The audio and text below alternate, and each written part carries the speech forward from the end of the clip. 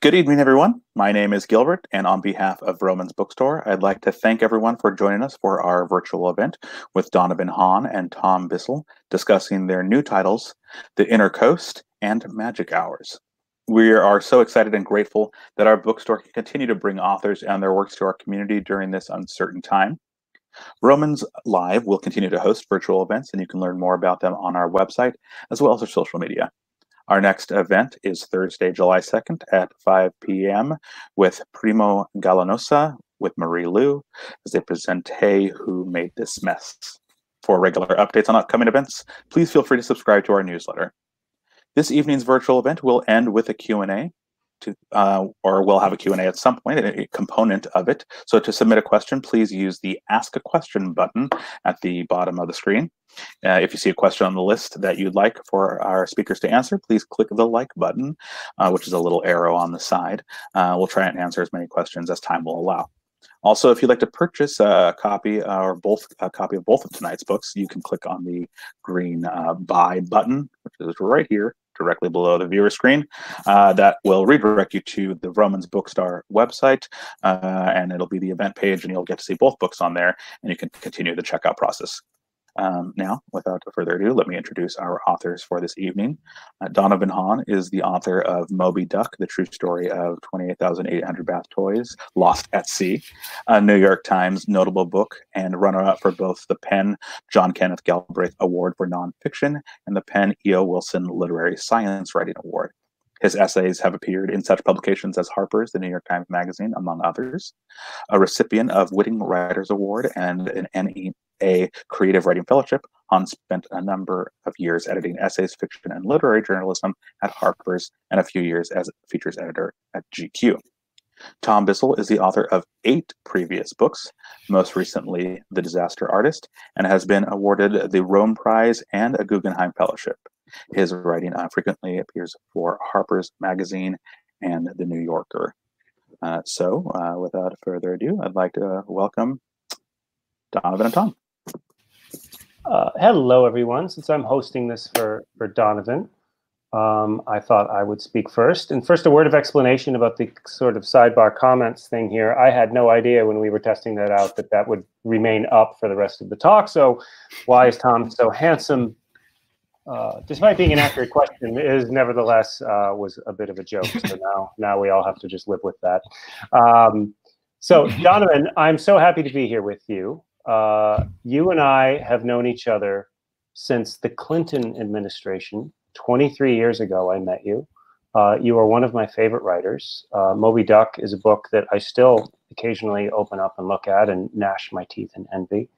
And some of the essays in this book are, some of my favorite pieces of modern writing, and I say that sincerely, not just as virtual event puffery, which is not a phrase I've ever used before. But I thought it would be fun to talk briefly about our first encounter. So, as I recall, we met when I was an intern at Harper's Magazine. This is a famous internship that lots of people have gone through at some point in their early life as like a young writer, a young editor. And I'd been there, it was at the end of my tenure, and you had come in, and all I knew about you was that you were a bartender at the NoHo Star, which was this hangout that everyone at Harper's sort of always went to the NoHo. And I remember the NoHo Star because it was the first place where I felt like I ever had good food. I'm from the Midwest. Lots of good food in the Midwest now. 23 years ago, not so much maybe. And I remember the first place I ate in New York City when I interviewed at Harper's was the NoHo Star, and I tasted like their fresh ginger ale and the gazpacho, and I was like, "Where have you been all my life? This is amazing!" So the place was like my introduction to East Coast cuisines. I'd never really been to the East Coast before I went there. So when I found out you were a bartender there, I kind of popped over to check you out because I was sort of interested in this guy who was going to be taking over. And I remember I just plopped down and sat and introduced myself, and we had a long talk about writers and writing. And I remember being very struck by A, how smart you were, and B, how seriously you took writers and writing. And I remember, like, that's a surprisingly rare thing, even in New York publishing, for whom people like kind of live and breathe you know, just writers and writing, and that seriousness and that like fanaticism for it, I remember struck me. And I just knew right away that we were going to be friends, or at least I hoped we would be. And there were a few bumps along the way, but you know, 23 years later, I think I'm honored and delighted to call you my friend. So I'm happy to be here. But I have a question. I have a question. I'm not going to type it. I'll just ask it. Do you remember what you ordered when I was your bartender that one evening? A Guinness, maybe? Bingo. Yeah. In the bottle. Don't worry. Yeah. Wow. You were. Is that how you remember people from back in the day? What they ordered? I'm not going to do it, but I can tell you I do remember certain writers and editors' drink orders. Yes. Huh. Because I was a bartender. I was a bartender there. I moved to New York not because I wanted to, I wasn't like a moth drawn to the dynamo of New York. I moved there because of a college girlfriend to whom I'm now married, and didn't know what to do to earn a living. I had romantic ideas about how you write. My big hero back then was Isaac Babel, right? And then if you're Isaac Babel fan, you know, he had this part of his code was like never work at a desk, right? You know, so his thing was because Gorky told him when he went from Odessa to St. Petersburg, which is not so different from going from San Francisco, where I was born, by way of lots of other places, to New York, right? Petersburg was the literary capital in the early 20th century of Russia. And you know this story, right? When Isaac Babel goes to St. Petersburg, he goes in to shows him.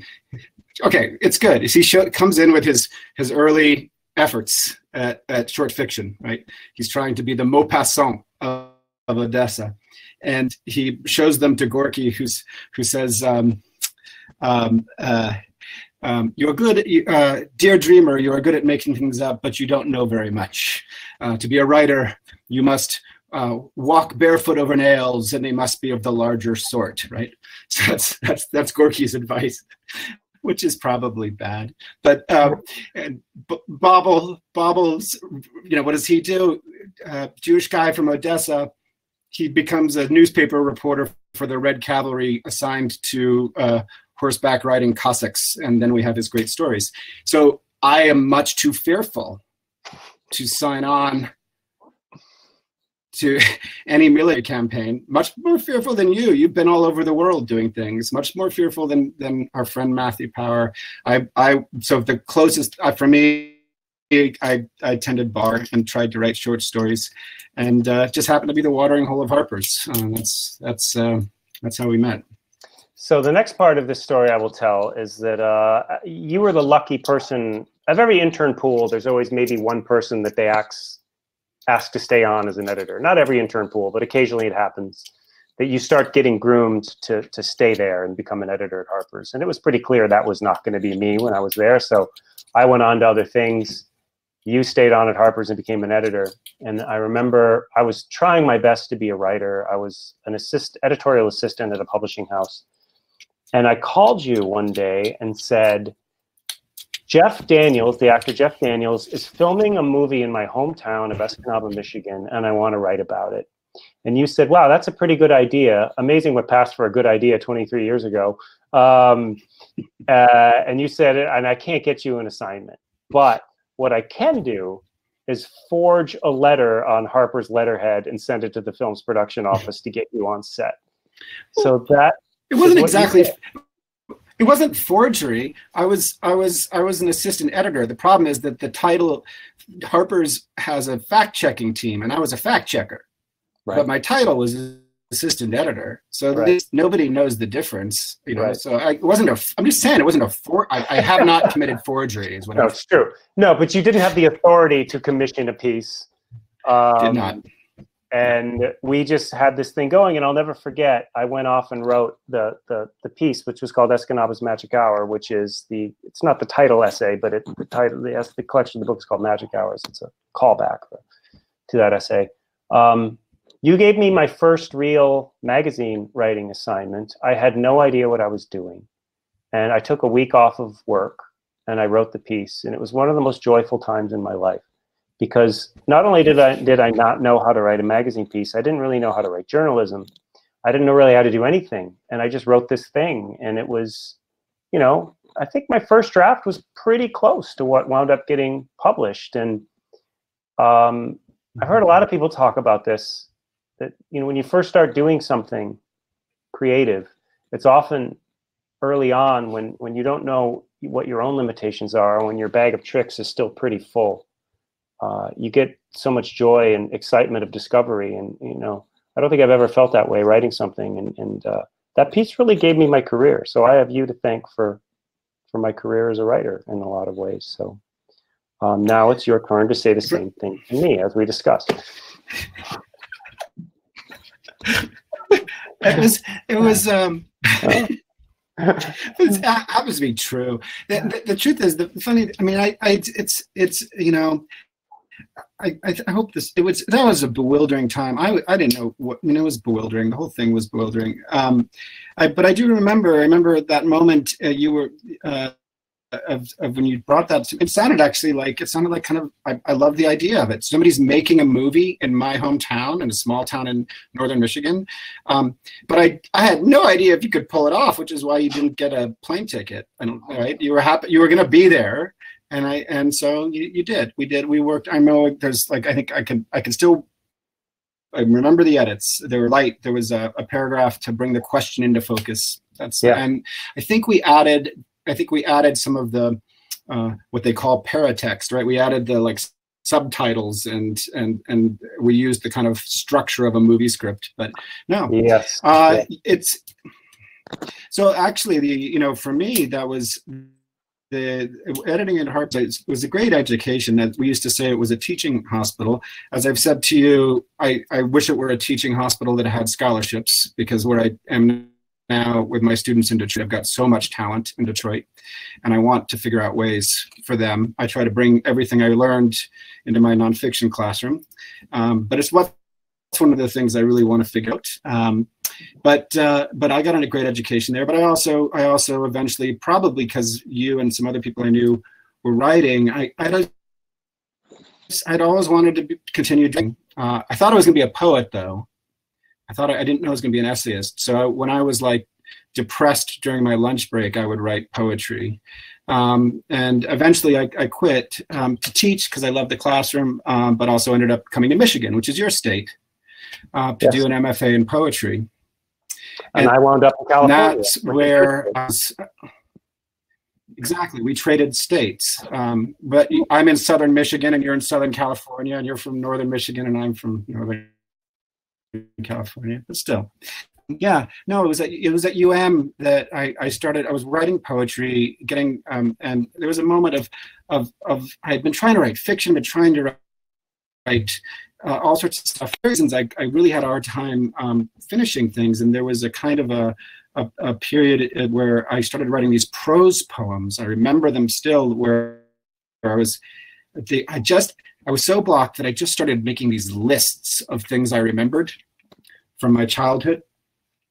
I had needed, obviously, we're not going to turn this into a therapy session, but I had clearly, I knew I needed to find a way to write about my childhood, which was a bewildering childhood, and I had tried writing it directly, like in a linear. I had tried that in my 20s and I couldn't do it, so I went indirectly, just started writing these like lists of memories that they kind of accreted into prose poems, and then I started realizing there was a motif running through them there was a kind of a geography to the notes. There were images that were ascents up a mountain, and then there were images that images of falling.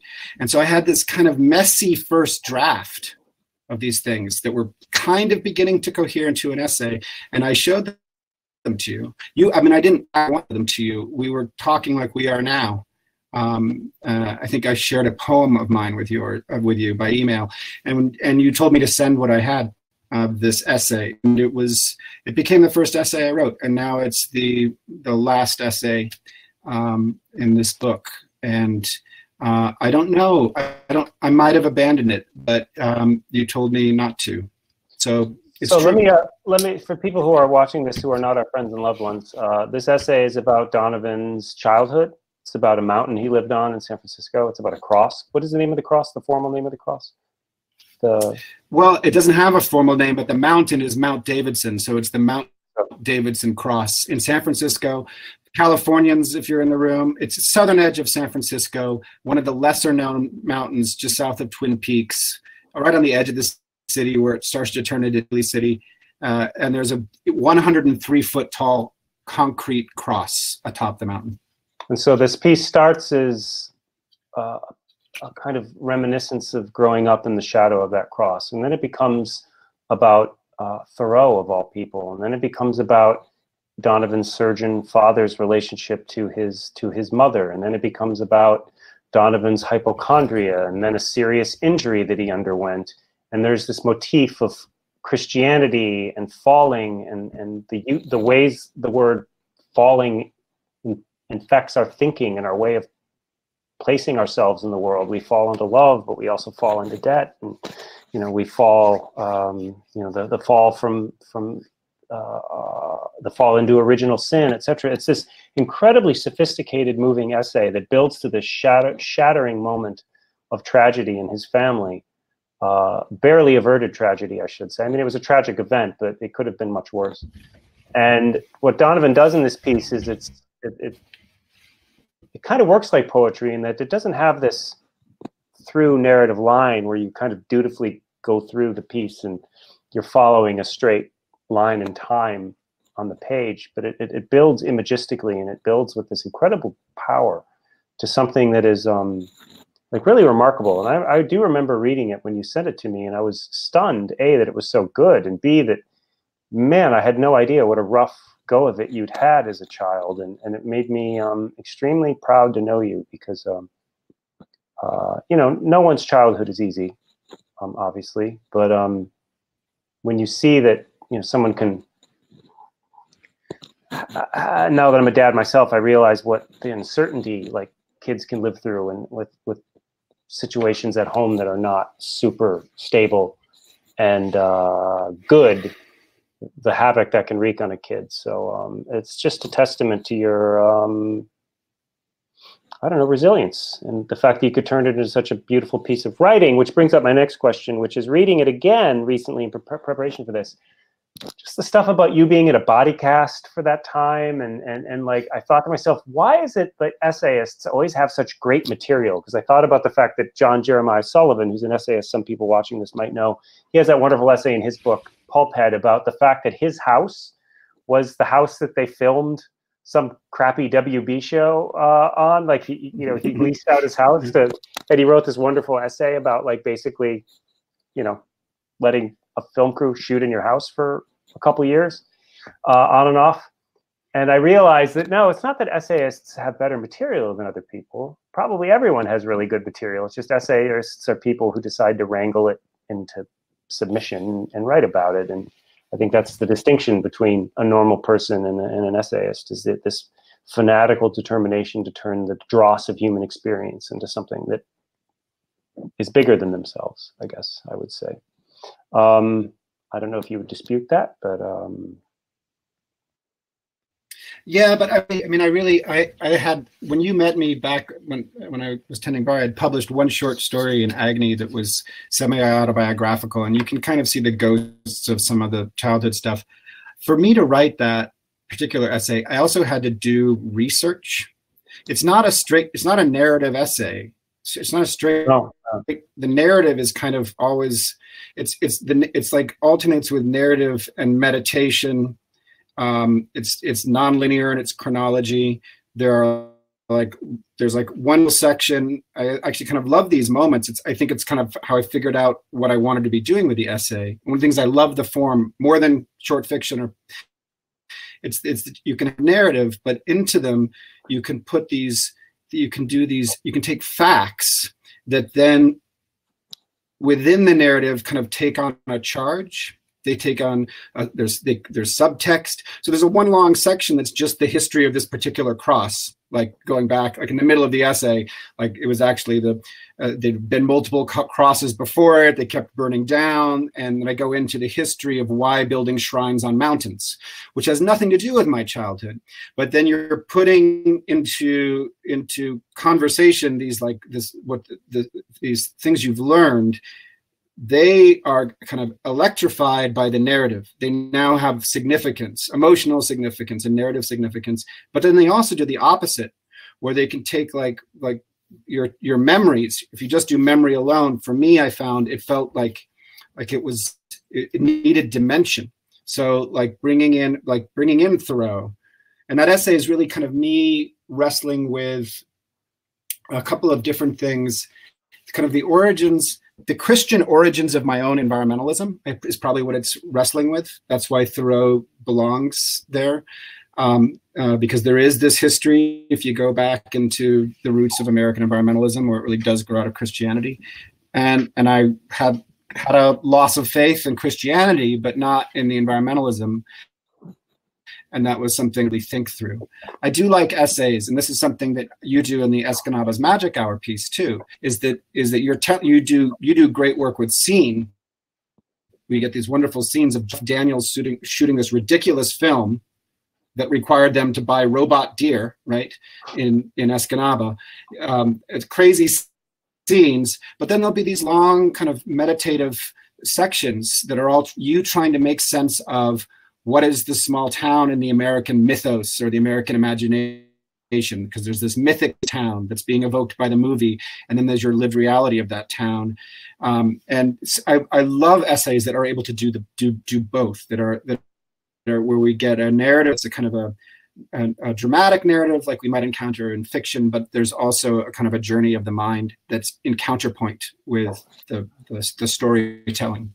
I find I can't write anything non-fictional unless I have something to argue with, like right. Not even argue with. I don't mean that in an argumentative way, not in an oppositional way, but just something to talk about, whether it's history or like an event or a writer or a book. Like if you just sit me down and write me a straightforward memoiristic account of an experience you had, I don't think I could do it, because I need something. And I'm not saying this in pride. I'm not saying this haughtily. I'm not even saying this is a good thing about myself. I'm just saying that as a writer, unless you lock me up in a room with another living thing, living idea, living presence, I don't know how to do it.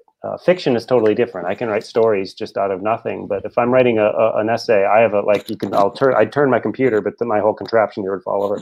I have a stack of books on both sides of my desk because I'm writing stuff that incorporates lots of other things. So, and you do that. So I want to talk about your tools. Go ahead, finish. Go. I think I know. You go. I know. I was just going to say what I often say to my students, and something I genuinely believe is that and I'm not saying it has to be the only way to write an essay, but I think it's true. One of the things I love about the essay is it's like the kingdom of mushrooms. There's so many different varieties of essay out there in the world, but I do think that often and the ones I love the most, that the writer is trying to think through something on the page. Sometimes you're thinking through by meditating on the page, like really thinking that all the thinking is on the page. Sometimes the thinking is in the structure of how things are being put next to each other to create questions or conflicts or incongruities. But I always need to go to something that I'm genuinely have conflicting about, that I really need. That's often the engine, I think. But what were you going to say? I was going to talk about A Romance of Rust, which is another of your pieces that I absolutely adore. So I knew this piece for years. You just kept talking about it as the tools essay. And I remember thinking to myself, only Donovan Hohn could write an essay just about tools and the idea of them. And I remember I'm always very dubious of other people's ideas because, you never know how they're going to come out, right? And as you get older, you learn the wisdom that 9/10 of any idea is its execution. It has nothing to do with the innate quality of the idea in and of itself. And I remember when your tools essay finally came out, I just read it and kind of sat back and whistled and just thought, how the hell did he do that? Like, how did you cram immense learning about like one of the fundamental qualities that make us human beings? We use tools, and do both a reported essay, a kind of character piece, but also this like deep, thoughtful inquisition as to what it means to use tools. Like that's just what makes you to me like a writer that I truly like envy, because I just don't know how you do that. I find it really moving and really astounding, and I hope, you know, people will check out the book, if only just to see how you can do that, because it's really remarkable, and I don't know anyone else who does it quite the way you do it. For that, I mean, those two essays, Falling and The Romance of Rest, were the kind of the first two where I was figuring out. There's this line from Baldwin at the end of Sonny's Blues.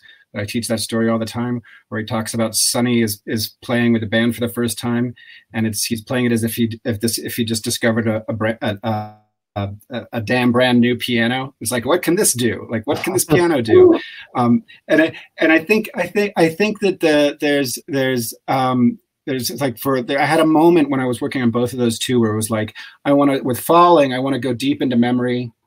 I want to do that excavating, is how I think of it, like not just writing straight from memory, but like researching the place where I grew up as a kind of excavation. And with tools, that was for me learning, like I want to learn how to do the reportage, how to do interviewing strangers, which was something as a shy person did not come naturally. But the two key ingredients for me with that essay were, I'm just going to mention this now, my book is dedicated in memory. There are two cenotaphs on my dedication page. One is for our mutual friend, Matthew Power, who died in 2014. And the other is for a student of mine named Hannah Frank, who was this amazing young woman who died in 2017 in her early 30s. And I had taught her when she was 17 years old. And I honestly say the germ of that tools essay was a conversation I had with her, where we were talking about narratives of childhood, and she did some beautiful, she did kind of experimental animation.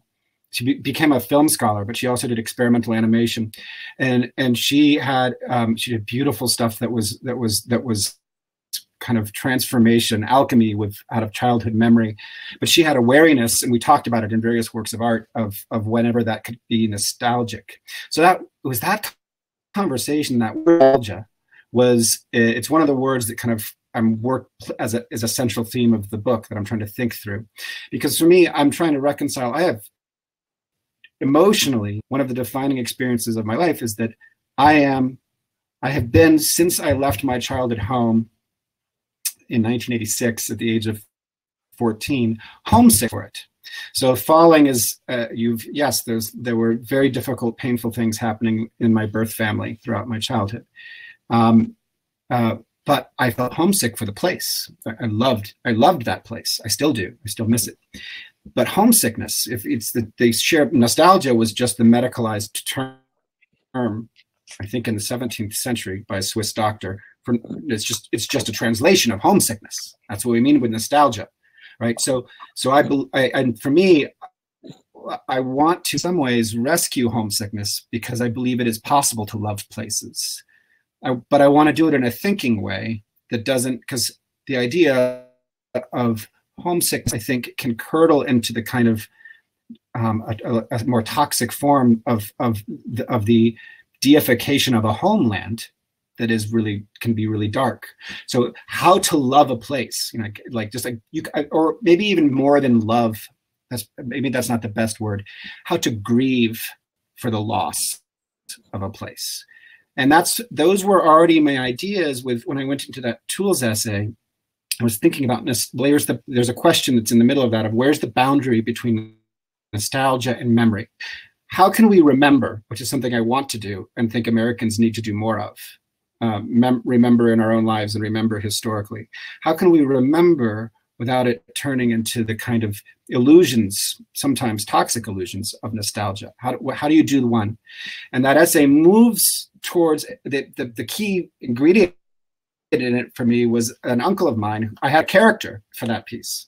Is this uncle of mine, Tom Friedlander, who's a botanist, who had gone from classifying plants to classifying the increasingly obsolete handheld tools and machinery of the agro-industrial Midwest. And he's got multiple barns, and he creates these like dioramas that are just like taxonomical of all these different tools, many of which have been obsolete.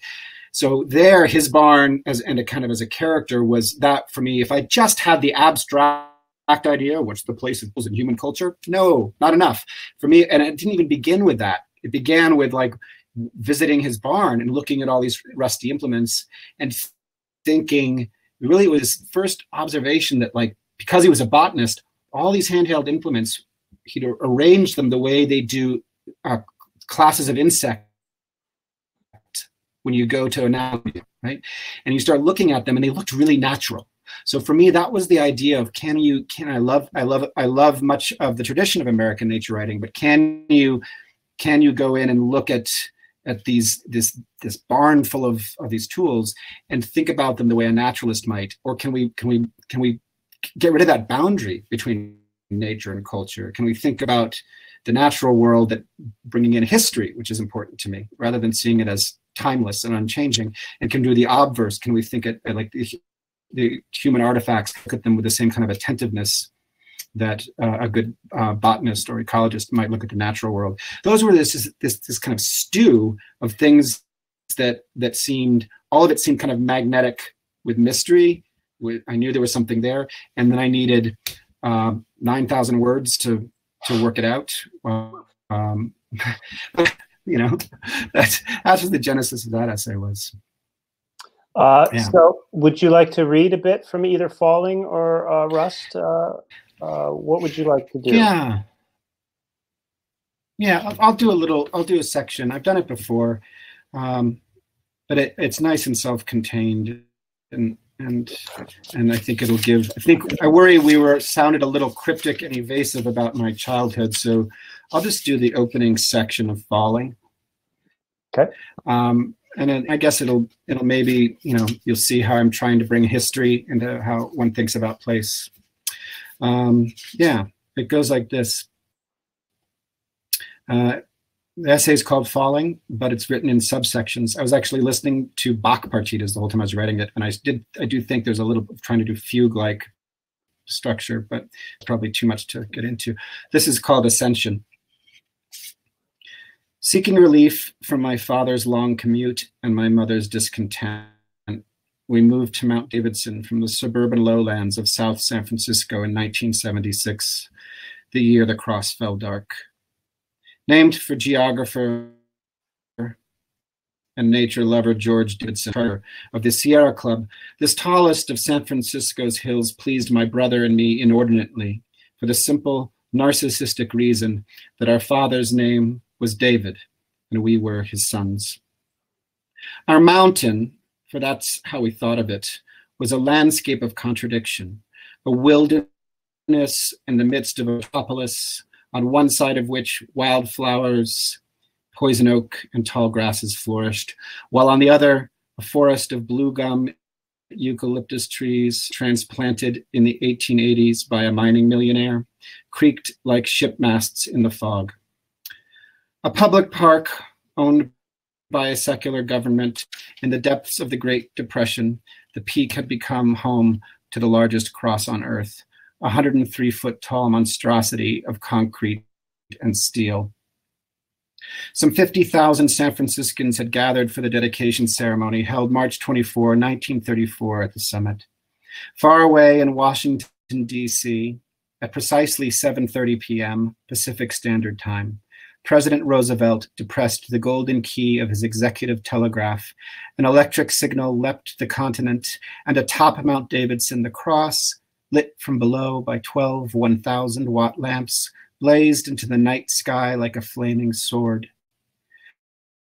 It would continue to glow, a lunar effigy on the San Francisco skyline, off and on, for the next 42 years, until 1976, when, except for a few days at Christmas, the national energy crisis extinguished it. The year before we moved to the mountain, when I was almost 3 and my brother was 5, our mother had run away. For 9 months, or was it 8 or 6, testimonies conflict, as they always do. Memories fail, as they always do. The record, as always, is unclear. She'd lived by herself in a boarding hotel near the train yards of South San Francisco. The first night she was gone, I woke up, terrified that something horrible had befallen us. Above me, the mattress of my brother's bunk had begun to shed its gauzy underside, which hung down in strings that I liked to pluck at, making them longer. Atop the dresser, our fish tank gurgled and glowed. A year later, on the morning we moved to Mount Davidson, I would try to carry it still full of water out to the truck and succeed only in getting the lid far enough for the bulb inside to electrify the tank's lonely resident, a zebrafish, which on the night my mother left drifted obliviously through plastic kelp, a rebuke to the hysteria that had awakened me.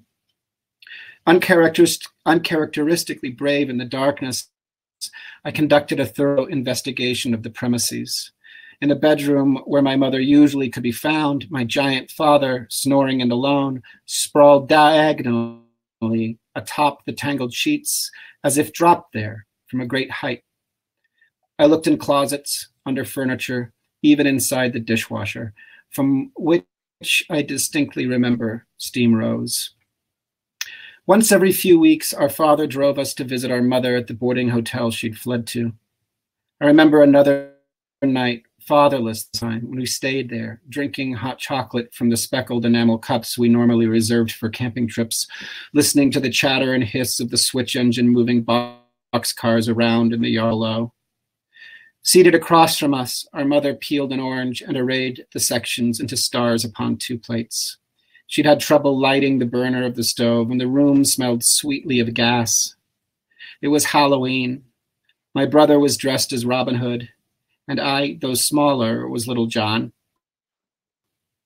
In our matching felt tunics and feathered felt caps, we went trick-or-treating up and down the dingy carpeted hallways of the hotel, knocking on the numbered doors of strangers who had not access. Afterward, our mother tucked us into her only bed. Sitting in the dark beside us, stroking our hair, she led us in a recitation of the Lord's Prayer. I loved the sound of the old words, the incantation of trespasses and daily bread, the casting of spells, thy kingdom come, thy will be done, though it be years before I understood them, before I grasped that these trespasses differed from those prohibited on fences. When we addressed our Father, meaning God, it was our real Father I pictured, our Father of the white lab coat, our Father of the choir robe and the rosewood pipe, our Father of the brass trombone. A few weeks after that dreamlike Halloween, as suddenly as she'd vanished and as inexplicably, our mother returned, and with sort of unanticipated joy I would eventually learn to welcome without question, our parents began looking at new houses. Upon first visiting 475 Molimo Drive, the post-war earthquake-proof cube of a row house that I will always think of as home, our mother fell in love with it.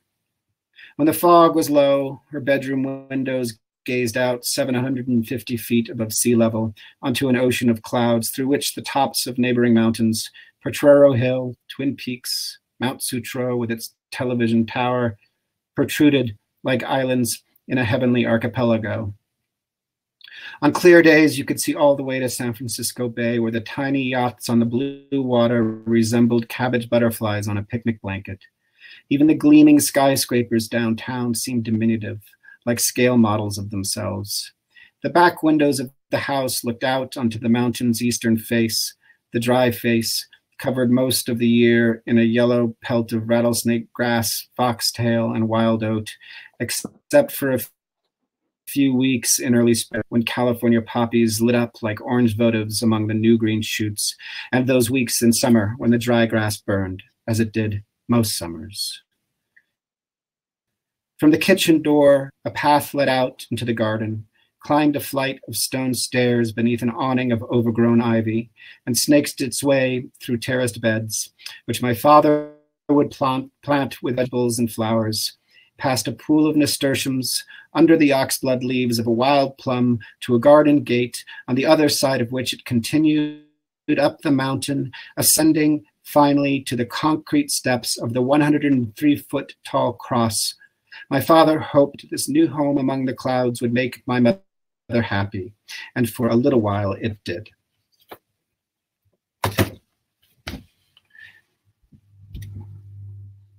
That is a wonderful piece of writing. Thank you for reading, man. I'm wondering if I'm going to read basically one page from Magic Hours. I'd love that. I'd really love that. The piece you edited. It's not very long, but all you really need to know is I'm back in my hometown watching this film being made, and this is a scene that is shot at my hometown football field, and they didn't have nearly enough extras to fill it out. And it was a bit of a crisis because, you know, they'd anticipated having like 4,000 people there, and something like 400 showed up. So this is a point in the essay where I kind of wander into the crowd between filming. As some final preparations are undertaken, I wander up into the stands looking for someone I know. The crowd is not my demographic, most of its members very old or very young. I do see in the stands a number of well-dressed middle-aged women who support the town in its every endeavor, whether it happens to be turning out for the filming of a movie or the construction of internment camps. My press button earns me several hellos from crowd members, each followed by a hurt silence when they realize I do not plan on interviewing them. A duo of ear-muffed junior high girls assails me, both asking if I write for the local newspaper. I tell them why I'm here. Herpes Magazine, one gasps and rushes over to a gaggle of friends. Herpes Magazine, it's Harper's Magazine. Herpes Magazine sees a quick contagion-like spread throughout this small portion of crowd. I am on my way back to the field when I see two quiet boys sitting in the front row. Both are decked out in green-brown camouflage, and they observe the movie people very closely. I sit next to the boys and ask them what they think. I think it's really cool, the older one, Scott, tells me. He shakes his head. Nothing really happens in this town. Now that there's something pretty big happening, people will think Escanava's pretty cool. Scott knows nothing of the difficulty Daniels faces in getting this film distributed. He does not know that, despite the alien style with which the movie people comport themselves, fully 9/10 of them are from Michigan. All he knows is that a movie camera will soon turn our way, and that, when it does, our small hometown in the middle of nowhere will be the only place in the world that matters. Scott's anticipation is so intense that, for a moment, I believe this too. Well, I'm gonna presume to commentate because I teach this essay a bunch when I teach advanced nonfiction. Can I interrupt you to say one thing? Now that I have actually shot something, I shot a pilot last fall for USA TV. My insights into filmmaking now seem laughably obtuse. But anyway, go on. Yeah. Right. No, there's probably in those pieces we wrote 20 years ago, I suspect both of us are bluffing a lot, right? Because you're holding forth on filmmaking. Do you think so? A little bit. But what I love in that whole that essay for me, sorry, my headphone got tangled. That essay for me is that it dramatizes the ideas because you as narrator are this consciousness. You're from the town, but you've gone away to New York, and so you identify with these movie people, right? You feel like you've moved from Escanaba to the cosmopolitanism coastlines, and now you're back there. So you're kind of belong there with these people, these outsiders, but your younger child self who's kind of haunting you puts you with that kid in stands, seeing it through his eyes. And so there's this beautiful war of sympathies throughout the whole piece. It keeps on turning and turning. And that part you read right there is one of the, I think the key points. There's a section break right after it. That returning to the I wanted to believe it too, is one of those moments of wanting to believe what the kids believe in. Well, as you know, my name in my hometown was mud for several years after that piece came out. And it always frustrated me because I felt like my sympathies were very much for my hometown and for being from a small town. I am glad as hell I grew up in the Upper Peninsula of Michigan. My partner of a zillion years grew up in the same town I did. And you know, it's one of the most meaningful things in my life is to be from a small town. It's always broken my heart that the piece was so grievously misread by the people from the place I was writing about. I did call them I did call them deer slaying yahoos, though. So you know, perhaps some of it. You did. But I teach that as I teach alongside the AP Newswire story, because the AP reporter is actually a character in your piece. Yeah. And if you read the AP story, it seems like he's being really flattering to Ubers, but it's just trafficking in the worst two-dimensional stereotypes. Whereas like you're doing that thing where you're writing as an insider and as an outsider both, right? But the inside knowledge there, I know we cut a paragraph where you actually got to declare, in case there was any doubt, your love for Escanaba. And I remember that it was like, just to make, we cut that paragraph with you. But I genuinely, let me just interrupt you. And for me, it's totally implicit. Nobody needs this paragraph. And then it's totally implicit. As I'm crucified for 2 weeks by my hometown newspaper, you know, that's on you. Yeah, well, that blood's on your hands. Truth to power. Yeah, it probably is. But I do think it's totally implicit. When I read that essay that you're writing, you're writing with the deep. It's like, frankly, not so different than Falling. I'm writing about my family, and for me, that's hard. Like when you're writing, you know, it's hard. Like I know it's hard. I know it was hard for certain people in my family that I wrote that piece. I feel like it's my story and have a right. And I did have had family members whose opinion I value highly tell me that they feel it was as hard as it is on what it reveals. It's a confessional essay in some respects about myself, but I also am wrestling with members of that family, and especially my mother. And I've been told by readers I trust that it's a bit of empathy, and I'd like to believe that's true. I don't know if it's going to feel that way for the people who are going who are entering my essays, my words, but that's what I hope for. I've written about my family. I've written lots of profiles, and one of the truisms for any of the aspiring writers who are watching this, one of the weird truisms you discover is that when you're writing about other people, you have a real responsibility to know that there's a defenseless person on the other end of your prose, and to be mindful of them and to be respectful of that, and never pick a fight that hasn't been earned. Never attack somebody without provocation. Right. But the weird thing you realize is that the things you think are going to send people up the wall are never the things that send people up the wall. What send people up the wall are some completely meaningless detail that you never anticipated, because people, they deflect all of their, like if you say, my grandfather was a murderer and he killed my grandmother with an axe, you know, the outrage will be like, it wasn't an axe, it was a sword, you know, and like, and you see when you're writing about people that these weird controversies happen all the time, and it's a really peculiar process that I've never quite gotten my head around. But then, of course, nobody has ever written, about me in that. Well, one person did, and we don't speak anymore. No, I'm kidding. This is Gideon Lewis Krause's book about our walk across. Yes, he did. He wrote about you. Yeah. I've been called. When Moby Duck came out, I got called things. I got profiled, very short newspaper profile for UK, and they said I was showing them the little plastic duckies from that book, and I had them in a handbag, the various animals, and they said I pulled them out like a low rent magician, which I actually loved. I wanted to get like a business card, but low rent magician. It's good. Accurate. Yeah. That sounds good. Do we have any questions? Yeah. Let's do some questions. But first, I was going to say I was once described in print by a journalist as disheveled, and I've never forgotten it, and I've never forgiven it. So let me ask our first. When did you each realize you wanted to be writers? Donovan, would you like to field that one? So I think we all probably have different, because we're looking for a beginning somewhere, and like if we want to like sit down with a therapist, we could probably go all the way back to the beginning.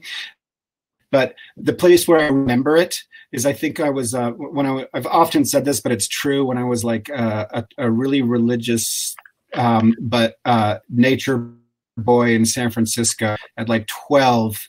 I was choosing between oceanographer, poet, and priest. Those were the three I kind of imagined as possibilities. Yeah. So I got rid of priest first, and so yeah. But I mean, I do have an answer, which is my family moved from San Francisco to Texas, and I have great fondness for Houston now. But when I was like 14, going from San Francisco to Texas, I was just miserable, and I started filling journals with like poetry, prose, and it was really homesickness is what got me into it. And in my loneliness at my new high school, I spent my lunch hour in the library, and I sought out things that reminded me of California. So I read like all of Steinbeck in 10th grade while avoiding the cafeteria. And so like it really memory and the loss of home was kind of one of the impetuses, I think, from the beginning. What about you? Well, I was immensely lucky that my father was very good friends with two pretty prominent writers. One was a writer named Philip Caputo, and the other is a writer named Jim Harrison. And Phil Caputo has written a lot of books, but his most famous book is a book called The Rumor of War, which is about his Vietnam experience. And Jim Harrison, I think probably his most famous book is Legends of the Fall, which became a movie in which you saw Brad Pitt's butt. So Jim and Phil were always around, figuratively during hunting season, and literally during hunting season, but figuratively they were always around in my head. They just seemed like such interesting people, and they'd show up and their books would accumulate on my dad's shelf. And I started reading pretty seriously at a young age, mostly just to read these books of these guys that turned up during hunting season. And it just seemed like a cool job, it seemed like a cool thing to do. I didn't really understand that it was a psychic torment of which there is no end when I started. But it was their influence that turned me on to writing. And, I feel immensely fortunate that I grew up in a pretty rural place, in a place where not a lot of writers come out of. Some certainly do, but not a lot. It's not like growing up in New York City or Boston or something. I feel very lucky. But that's interesting because so you like, because you often like when you comically do self-portraiture of your younger self, you cast yourself as this living in Escanaba, Upers, far from the coast. But you had two writers in your family's social circle that you could look to as like, that's a thing you can do. I mean, I don't think I ever had any of that. That's part until like college. But I did have, and I'll say this because I see his name on this thread, is I had an uncle, my uncle Hubert, who had gone into art photography. Had gone into art. He'd studied with Ansel Adams, among others. Later, John Cage he studied with. So he was an artist. So I had the model in that one figure in the family who had said, you don't have to be law, business, medicine, teaching.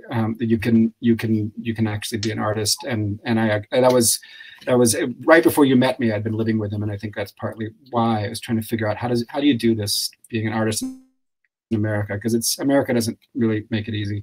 Our next question is from Leslie Jameson, who's a writer I have never met, but someone whose work I am profoundly knocked out by.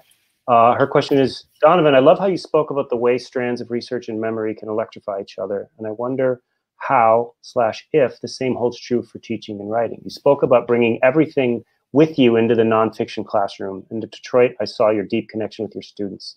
I'm curious what you bring back with you from the classroom into your writing, and other essays that have been particularly influenced by your teaching.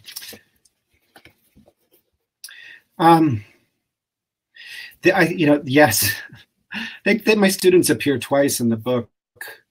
But I preface that by saying I didn't write about Detroit for this book.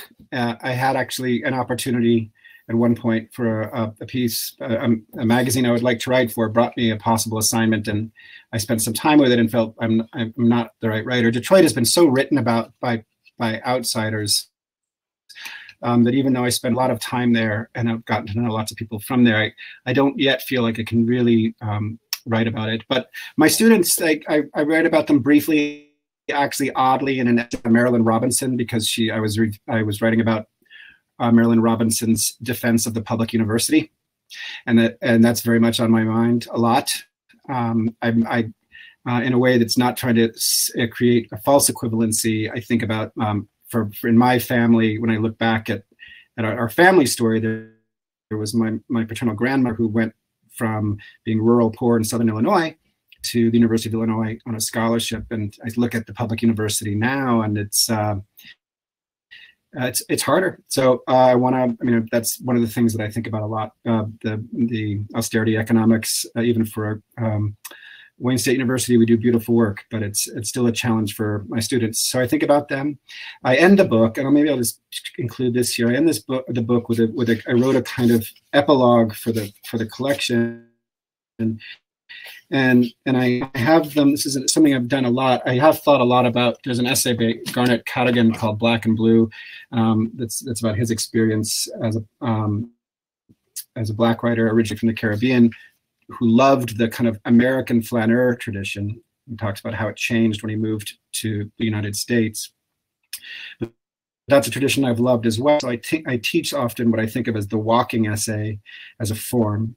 And I do lots of safety protocols to make sure my students are taking walks in places that they've thought about their own safety. But they do these walks, and I end the book. Maybe I'll read this one last paragraph, and then maybe we can go to the one last question, because this is the honest answer to Leslie's question. In the dispatches my students write about their walks, I've caught glimpses of neighborhoods and homes I'll never visit. Greater Detroit is a vulcanized place. My students come from all over the metropolitan area and from far beyond it. They take their walks at different hours, as well as in different neighborhoods, some by day, some after sundown. And yet in my mind, as I read them one after the other, their essays become simultaneous. Instead of making Detroit and the region more real to me, the glimpses I catch in their essays have made me feel as if I were haunting the place where I live and work, a ghost viewing the city and region from on high through a toy kaleidoscope equipped with a zoom lens. Give the cylinder a turn and the fragmentary images tumble. Patterns emerge. Images of snowy, salted sidewalks, bare tree branches, as do puddles of slush, trash snagged in the empty diamonds of hurricane fences. My students often write sentences that are lovely, and even some of their unlovely sentences are moving to me. All human lives are poignant when seen intimately, but from a distance. This may help explain the widespread belief, contradicted by so much evidence, in a loving God. That's how my book ends, with them on my mind. Let's do one final question here. Tom discussed the sort of freewheeling, less self-conscious joy of writing his first essay when everything felt new and experimental, and that it never or rarely feels that way again. How to keep writing if that feeling fades? How has that feeling changed with time? How has it changed your approach to ideation, first drafting, etc.? I would just say I'm glad that feeling went away, because if it were always fun, it it wouldn't be real, and you probably wouldn't be doing it professionally, because writing is hard. It's not breaking rocks for a living. Certainly, there are far harder jobs than writing, but it's a pretty terrible thing when it's going bad, because you're just locked in your head, which is where the problem is, but it's also where the only answers are, and you can get really wrapped up in the Ouroboros of your own bullshit when you go down that place. But that feeling of not knowing what you're doing and the joy of not knowing what you're doing gives way to a determination to not skate by on charm or style, or just the joie de vivre for the second time, to use that phrase for the second time during this talk. Oh wait, no, you used it in the green room. Sorry, I just blew it. I did. You're not just skating by on joie de vivre or style or just the personality of your writing. It actually makes you endeavor to try to say something more meaningful than you might otherwise do if you were just still delighted by the form and fact that you got to write something for money, you know, because it's a pretty heady thing when you first start getting paid for it. And then you realize this is a job. It's a great job, but it is still a job, and you got to do the work. And you know, not everybody who's a fireman feels like putting out fires when the bell rings, but you gotta charge over there anyway. It doesn't really matter what you feel like doing. And I think that's kind of the attitude you wind up having, because everything becomes work ultimately. It doesn't matter what you do. It all becomes your job. Every now and then there's a moment of joy in the composition, but I think it's also evidence in the number of books you've published, Tom, 8, and the number of books that I've published. 10 actually. One's coming out in October. 10. Oh, why don't you mention that now? What's the title of it coming out in October? Story collection. It is a short story collection called Creative Types. It comes out in October. Fantastic. But this is number 2 for me. There's something that I was told by a poet many years ago that I think I still think about. It's one of those things. I don't remember most of the advice, the saws and wisdoms and platitudes that people sometimes older writers say to students. But the poet Frank Bedard had said this thing about yes, when you're a student, you want to study. You're studying a craft and a tradition and learning how other people's minds made meaning. But really what you're trying to do is figure out how your own mind makes meaning. And I do feel like for me, that is a kind of license. One of the ways my own mind makes meaning, however, is extremely slowly. So I'll spend 9 months writing one essay. And I've made peace with it. I'm gonna go at the pace that I'm not gonna try to measure my output to yours. Yeah. To bring this to a close, I'll just say that my secret is extremely lax quality control. That's just the Oh, I thought the secret was good editing. But yeah. Anyway, hello, Gilbert. hello. I think that is a perfect place to end. So thank you so much to both of you, Donovan and Tom. This is great to be able to kind of just hang out with you guys. It was and just kind of just talk about process and shop and relationships and just really interesting and great stuff. So thank you so much for being a part of Vroman's events here. My pleasure. Thank you, Gilbert, for hosting. Yeah. Thank you. Thank you. And thank you to everybody. Actually, I really appreciate it. Yeah. Oh, absolutely. It's our pleasure, and we hope to have the chance to have the both of you in the future when people gather in groups, whenever that may be. And we look forward to that. So thank you to everybody that tuned in and for supporting independent bookstores. Don't forget, you can click on that button right over there and to purchase the books. It'll take you to the Vroman's website, and both books are available there. Vroman's is offering curbside service currently, and we are actually open daily, 11 a.m. to 5 p.m. with strict health guidelines in place. So please make sure to take a look at our website to see that as well. I will be coming this weekend. I'm just going to warn you. Excellent. We look forward to seeing you, and of course, when you make your way up here, Donovan, you as well. I know it's not as easy a jaunt for you. I miss California. I'll be there. I'll show up on Tom's doorstep, and then we'll come buy books. Okay. Excellent. So everybody, make sure to give us a follow here on Crowdcast, so you can get notifications for our upcoming events. And then we can also you can also once you're registered here, you'll be able to check out other things, and you can also rewatch this event. Once we're done here, it'll be, once you're registered, you can click on it and watch the whole thing again if there's any little nuggets of wisdom that you want to make sure that you catch one more time. So once again, thanks so much for tuning in today. Donovan, Tom, thank you again, and we'll see you later. Thank you. Bye-bye, all. Thank you.